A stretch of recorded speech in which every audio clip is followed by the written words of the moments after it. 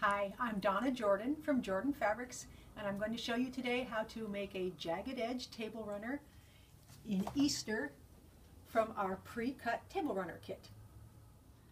So open up your package, take your blocks out, use the picture here as a guide, and lay out all your patchwork. Your first row has 1 block.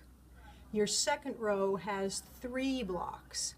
Then you have 5 blocks in every row. Then you're going to have a row with 3 blocks, and the last row has 1 block. Okay, so I'm starting to sew my rows together. The first row only has 1 block. I've already sewn the second row, and now I'm going to sew the blocks together for the third row. Always important to use a 1/4 inch seam.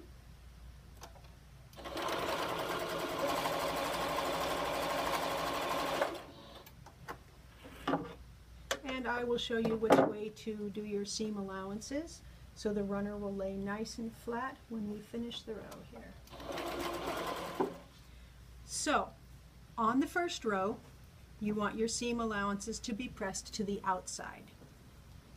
On the second row you want your first outer seam allowance to go to the outside. I'm just finger pressing.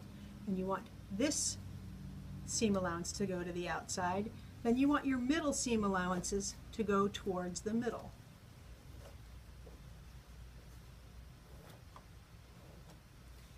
Now when I come to sew the rows together, my seam allowances are going every other way, and the rows will lay nice and flat when you sew them together.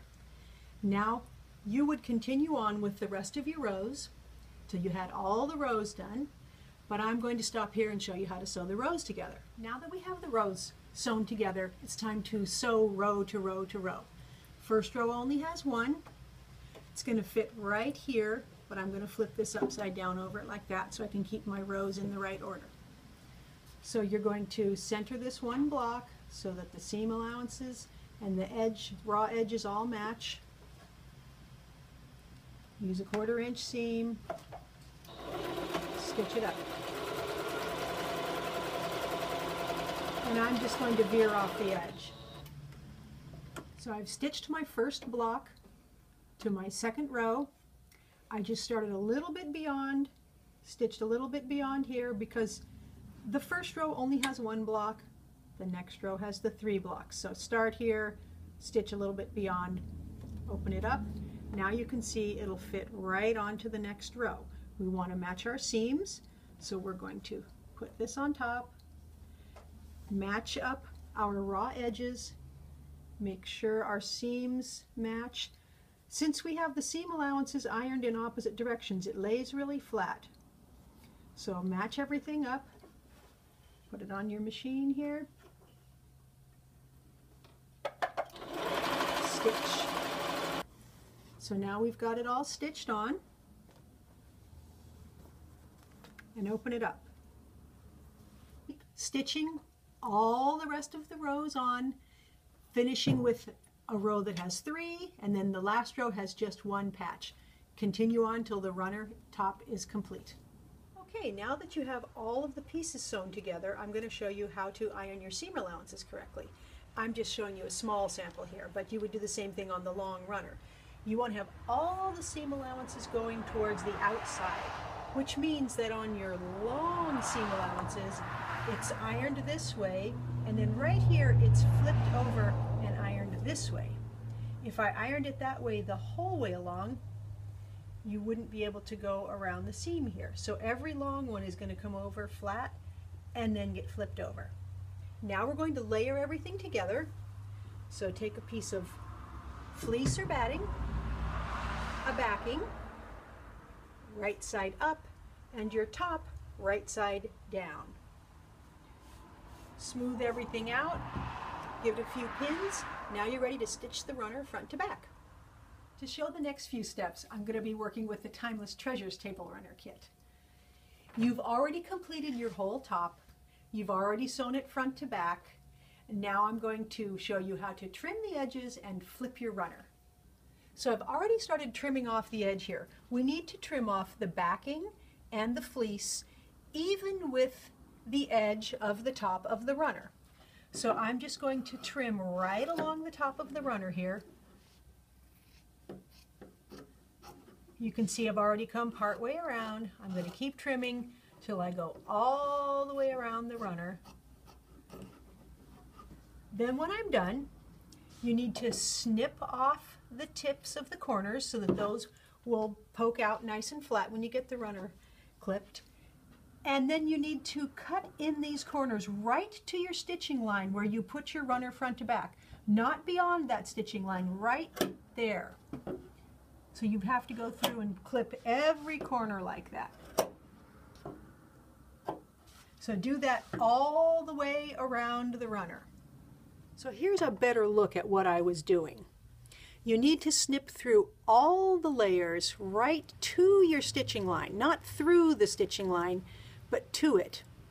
That way, when you flip your runner, these corners will lay nice and flat. So here's another close-up of the opening that we left.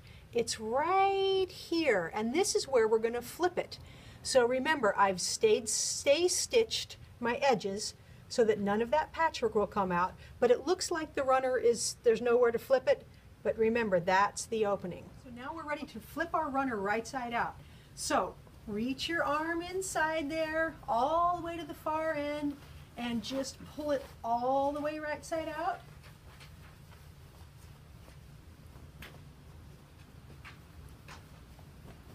Okay, so looks kind of lumpy, but we've got to poke out all these corners. So just from the inside, just take your finger, poke it out, and then kind of pinch it flat. That'll keep it kind of ironed while you poke all these corners out.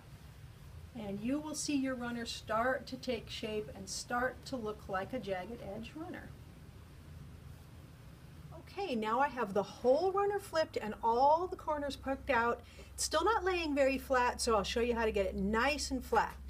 So what you want to do is grab two corners. I'm kind of anchoring it with my elbows and just pull it apart like this. A little bit, I'm pulling them apart. And if you do that all the way around, your runner will lay nice and flat so you can quilt it. So we're just going to do that all the way around the runner.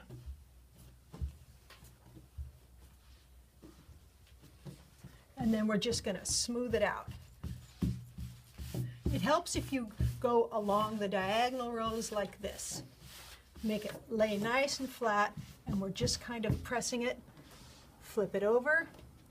Same thing from the back. See how the edge is right in the middle there? They flip real nice and easy.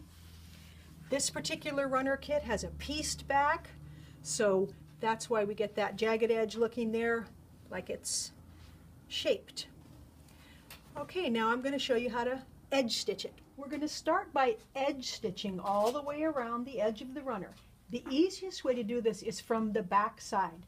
So put your patchwork side down, and we're going to stitch about 1/8 of an inch from the edge, pivoting at all corners. So you have to lift your presser foot, turn, head to the corner.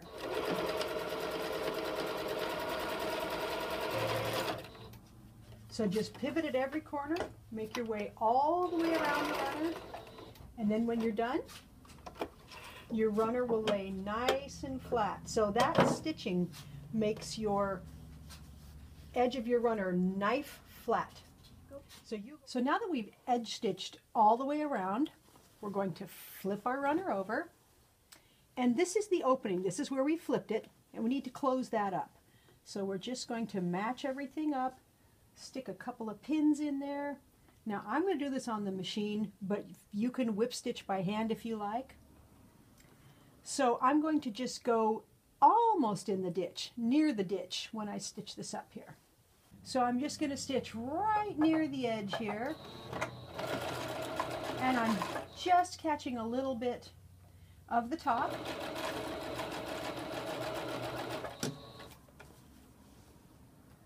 And I'm going to go all the way down here. And I'm actually going to quilt my runner now. So I'm just going to keep going to the edge here. And then I'm going to quilt all the way down the middle of the runner right in the ditch. So as soon as the opening is closed, I'm now going right in the ditch. When you get to the corner, pivot, right down this one, right in the ditch.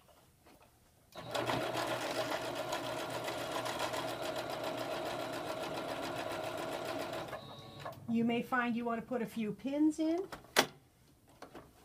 I've got a few pins right along the middle of the runner. That helps hold everything in place. Just continue on like this till you've gone all the way down the runner till the end. Turn around and come back, and you will end up with it quilted all the way down the middle. Now we're back to the Easter runner.